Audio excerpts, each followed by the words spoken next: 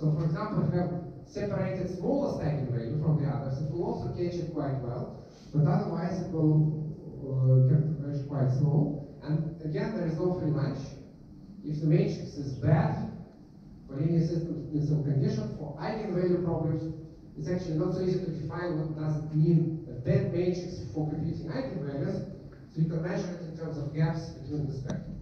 So if the spectrum is very close, it's difficult to distinguish eigenvalues that correspond to eigenvectors corresponding to close eigenvalues. So then the convergence will be slow, and without computing inverses, this convergence cannot be made faster.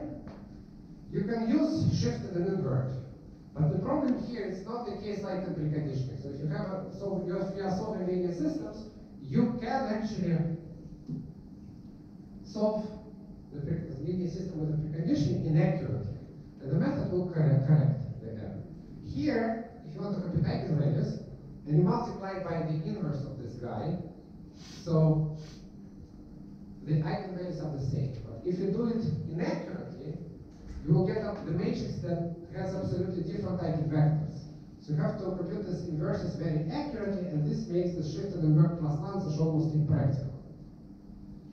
However, again, in many cases, this is a good starting choice. Again, one of the project mentions Lanzas-net from IClear this year, which was fun.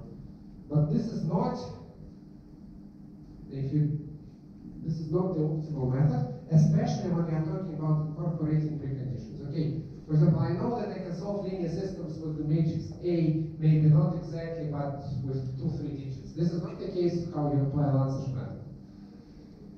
And the second part of this lecture is the state-of-the-art eigenvalue solvers. These are really state-of-the-art, which allows to solve large-scale problems. Yeah.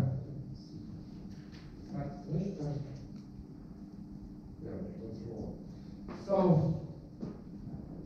the first one is preconditioned inverse iteration. Another one is a nice acronym, LOBI-BCG, locally optimal block preconditioned conjugate gradient. And finally, the so-called Jacobi-Davidson method. I don't know why it's Jacobi there, I forgot the history. Yeah, but this is a very interesting, probably one of the most efficient solvers. The state of that is 2 and 3. Well, there is a quite good C++ software for solving large-scale eigenvalue problems, and they do sort of dynamical switching between LOBI-BCG and Jacobi-Davidson, depending on the size of the system and so on. So, but the idea is different. So again, this is a classical problem, finding eigenvalues, but you can solve it using many different ways. This is quite interesting. So the same simple problem can be solved using very different methods. So what's preconditioned inverse iteration? So let's formulate our problem as a minimization problem, which is always a good idea. So we take the Rayleigh quotient, and the minimum, for example, eigenvalue is the minimum of the Rayleigh quotient. So we might consider that we will be moving in the direction of the gradient descent of the Rayleigh quotient. So the gradient of the Rayleigh quotient is just the residual, a times x minus Rayleigh quotient x divided by the squared norm of x. And what you can do, we can just minimize this function using gradient descent. This is kind of obvious. So we just take, this is the gradient, and we can use also a precondition. So for linear system, we'll get Lecture14 iteration. For eigenvalue problems, we get inverse iteration. Preconditioned inverse iteration.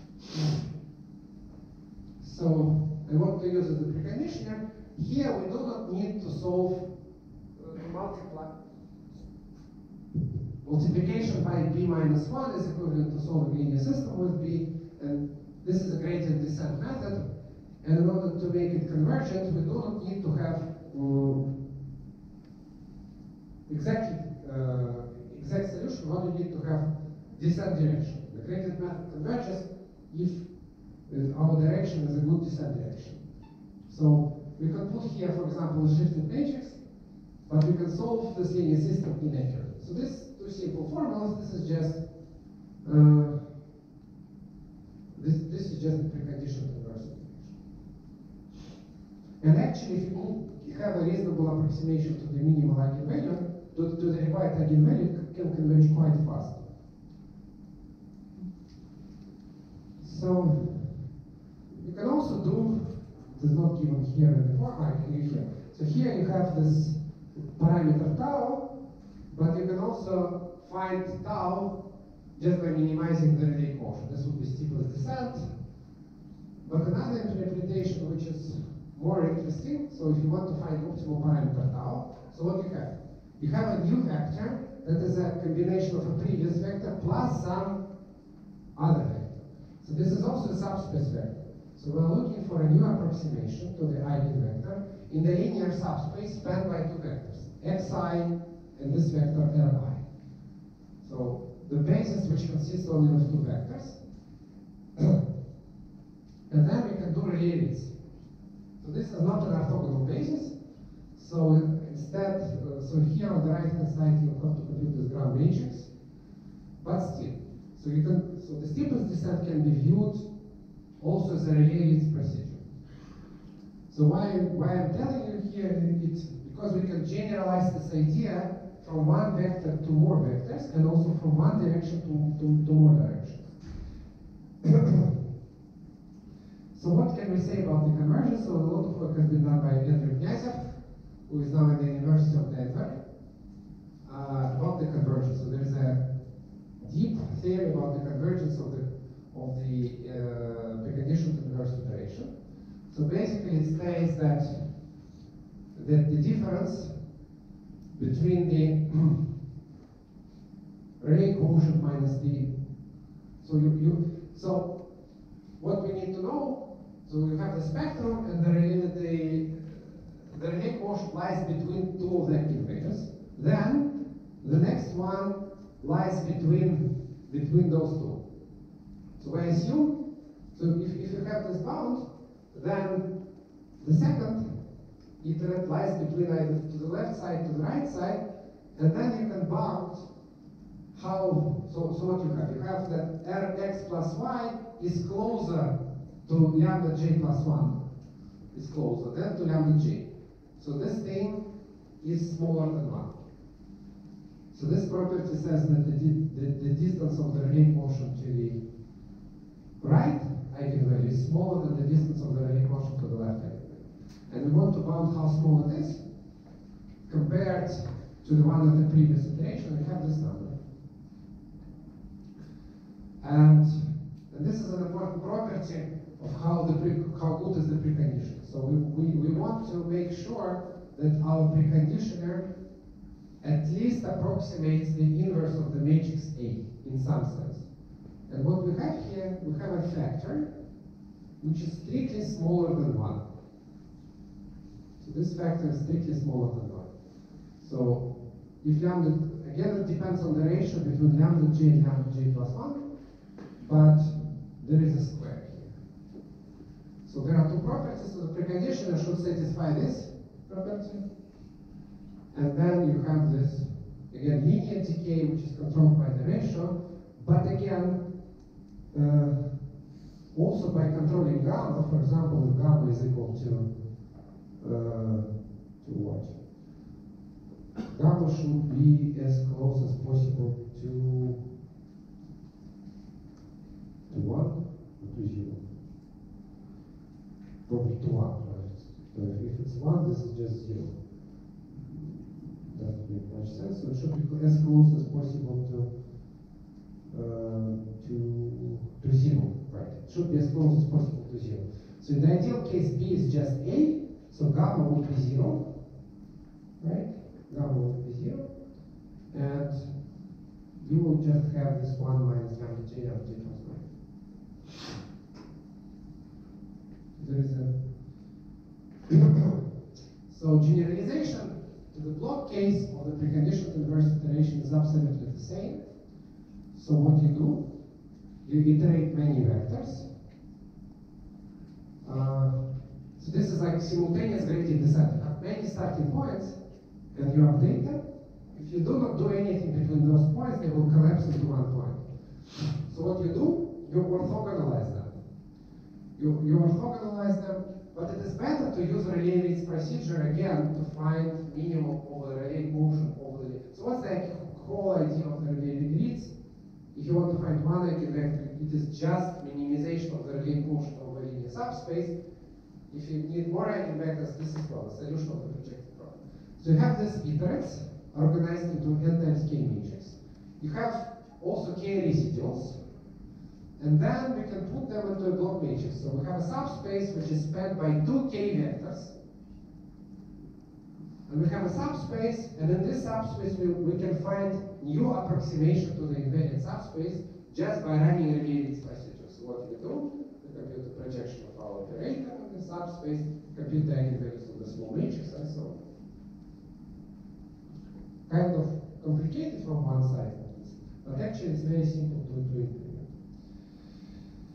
So we only use, in the precondition of first iteration, we only use two directions. We use the previous iteration, and we use the residual. So there are two possible directions, and then we take linear combination of those two in order to find out optimal.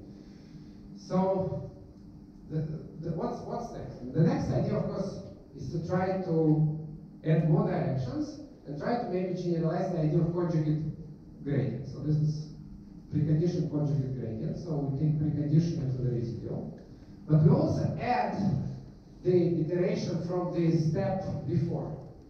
So that's all. That's all you need to know about conjugate gradient methods for eigenvalue problems. Just add residual and the previous iteration. So if you but if you use this, the basis xa minus 1 xa will be collinear. This is a very bad basis. So instead, we introduce this conjugate direction method, PI, which is just a linear combination of the residual plus previous ones. And you get exactly the same subspace, and the parameters then you may just get from the optimization procedure. That's all. That's a direct analog of the CG method for linear systems, if you know the answer. You get the same subspaces, but this is more stable implementation. So what you do, so in the standard conjugate direction method, you find the direction that minimizes the Rayleigh quotient. And in this locally optimal conjugate gradient, we optimize over two parameters. That's all. In some sense, it's sort of heuristics, but actually it works quite well. You may say that I might come with a better idea, but that's how it works. So we have two directions here. See this formula. The next direction is a previous one plus the conjugate, and the next x is previous one plus the conjugate, and you have it exactly here.